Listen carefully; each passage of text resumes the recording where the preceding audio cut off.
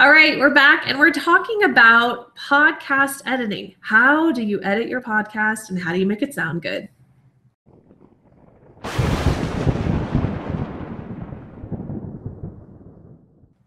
My name is Lanny Sullivan and I have Carey Green with us today, and we are going to just dive right in. Hi, Carey. How are you? I am doing great, Lanny. Thank you so much. You're welcome. And we're just going to dive right in. All right. What is podcast editing? Well, editing technically is anything that you do to the audio after you've hit the stop button. It could be cutting out ums and ums. It could be taking out the dog that's barking in the background, optimizing the audio, anything like that. That's essentially what we mean when we talk about editing. All right. So when we're talking about editing there, I know there's a lot of tools on the market. What are our best tools? Are there, should we be looking at pricing? Should we be looking at effectiveness? What's our, how should we look at our editing tools? Sure. Well, you're right. There are tons of things on the market that you can use. Some of the best ones that I found, believe it or not, are free. Garageband, which comes on almost every Mac that is purchased, is an excellent source. I guess it's not free because you bought a computer to get it, but it's free as in terms of not having to buy more software. There's another that you can use on PC or Mac. It's called Audacity. And in my podcast production business, my whole team uses Audacity. It's just a very powerful program for doing the sort of thing that we're talking about, where you have to edit things that are in an existing audio track. And Audacity, you said, is free, right? So that's handy. Yeah, absolutely free. All right. And then if you didn't want to deal with free, I know we've got Adobe, right? And that's a little more expensive. Yeah, Adobe Audition is quite a bit more expensive than free. I think it's probably $200 or so. I've never priced it because I've never needed it. But it does have more bells and whistles. And if you want to get really fancy schmancy, that's the way to go. But it's just really not necessary, it sounds like. I don't believe so. I mean, we do professional quality audio for every one of our clients, and it comes out great with Audacity. Okay, well, that's good to know. So you guys don't have to spend a lot of money to get your podcast edited. All right, so I know you've got a free tool. Where can we find, or a free resource? Where can we find that at? Yeah, I've got a little, I guess, the PDF that I put together that's asking some important questions as to should you edit your episodes or not. And you can find that at podcastfasttrack.com/editing, and it'll take you right to the PDF that you can download. All right, you guys, we're going to put that URL down in the description below, so you can click on that, or you can check on the YouTube card up above and make sure that you download that PDF from Carey. All right, so let's talk about the dog barking, the truck passing, giggling kids, and all those things. Should we really be that nitpicky with those, those little blooper moments or those little interruptions with our podcast? Yeah, well, there's two things that I think you really need to consider to answer that question. One is what you want your show to be like. There are some people who, because of their niche or because of the particular audience that they know that they're going to attract, don't really care about all that stuff. They think the casual is better and that it's less work, and so that's really what they want to do. Now, there are others who are doing a podcast as a form of authority building or getting their name out into the niche as an expert in the field, and they want it to sound professional, and I personally can't blame them. You want to put your best foot forward, as they have always said. You don't get a second chance to make a first impression. So sometimes that, I think of it as A-grade movies and B-grade movies. You go to an A-grade movie and you see a wonderful thing and you tell everybody about it. If you go to a B-grade movie, you kind of do the same thing, only it's negative. And so I don't want my podcast to sound B-grade. I want everybody to have reason to tell other people, man, this is a great show. So in that sense, I edit out those things, and I recommend that to most people. All right, awesome. So you guys just pay attention to what your audience is, because that's what it's really all about, right? Is what is your audience, basically taking from you, and what they like and what they're listening to. Okay, so I talk really fast, and I know there's other people in this world that do podcasts that talk really fast, but there's others that, they don't talk so fast. So how does it work with speeding up a clip? Is it necessary? How do we decide if we should speed it up? Because I might sound like a chipmunk if you speed me up too much. Yeah, and I think that's your main problem with speeding up audio, is you're going to change the note, so to speak, of the voice, and it's going to increase that frequency so that it can very much sound like a chipmunk, even for a person who has a lower tone voice. I don't usually recommend speeding up clips if you're going to, for the production's sake. I mean, if you're putting out a final product, you know, speeding up the clip is, to me, is just a little hokey. It doesn't always sound very good.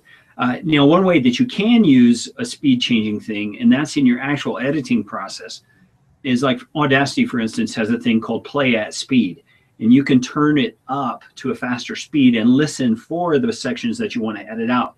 That way you're able to edit your audio, say 30 minutes of audio in 15 minutes, because you're able to listen to it twice as fast.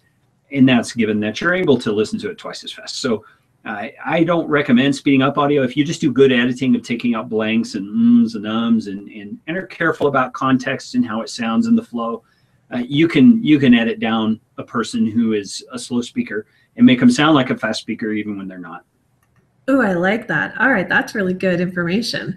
All right, so what about pitch level, guys? A lot of guys have deeper voices. A lot of girls have higher pitched voices. Does pitch really matter in a podcast? And do we need to change it? Do we need to worry about the pitch? I say no. I think you just need to be yourself. The folks who are coming to get your information come at least in part because it's your information. They like you. They want what you've got to offer. Part of that is your voice. Part of that is your persona. And I know a lot of people hate to listen to themselves on a recording, but hey, get used to it. I remember Pat Flynn, one of the biggest names in podcasting out there now. He says he hated how he sounded when he first started. And I understand that. Pat's got kind of a, you know, an architect voice because he was an architect. But, you know, everybody's gotten used to it. Everybody loves Pat, and Pat is Pat, and we love him for it. So I would say don't worry about that at all. Perfect. All right, guys. So just accept your voice the way it is, right? Yeah.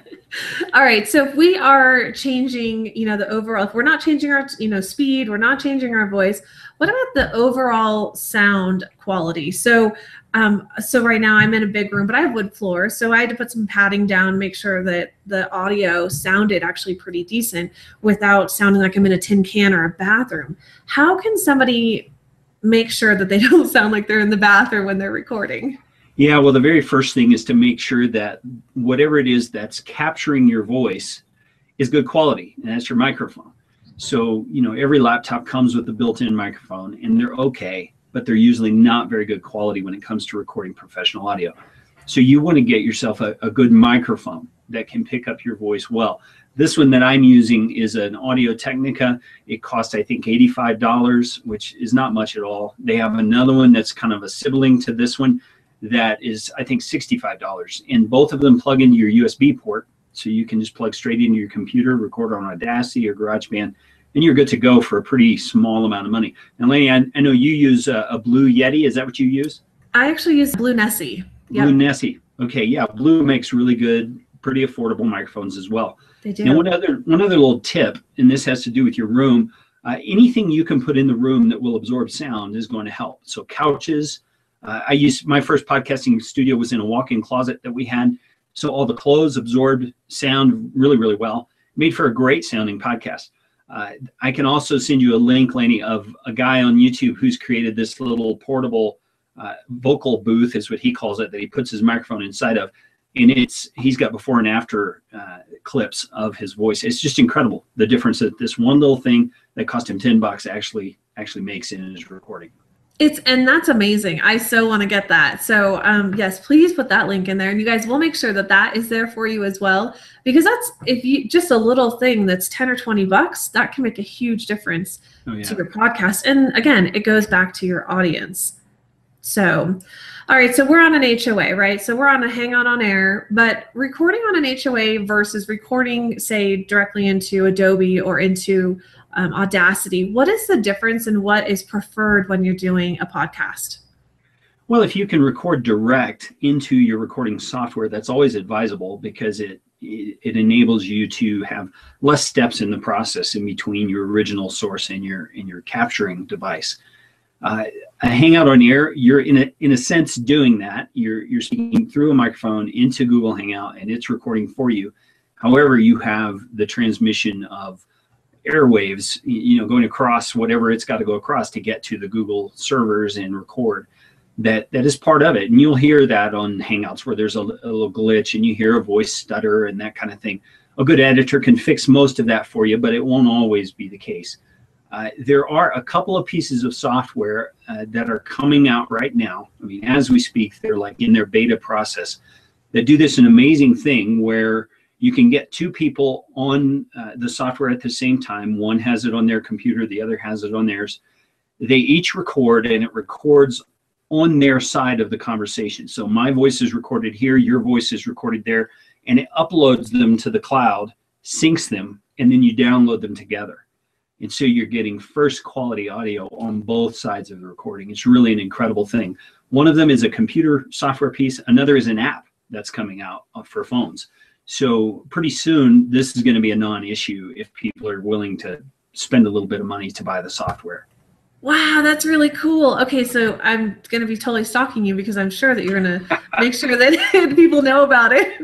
Yeah, I can send you links to both of those. They're both still in development, but I think one of them, the app one, actually, I think has a trial version out right now that you can download and try out with people. So I'll send you links to those. Perfect. That's awesome. And you guys, this is amazing. And these are the things that you need to know when you're doing podcasting. So basically, it sounds like recording into your software rather than through the Hangout is really your best choice if you're going to just do podcasting.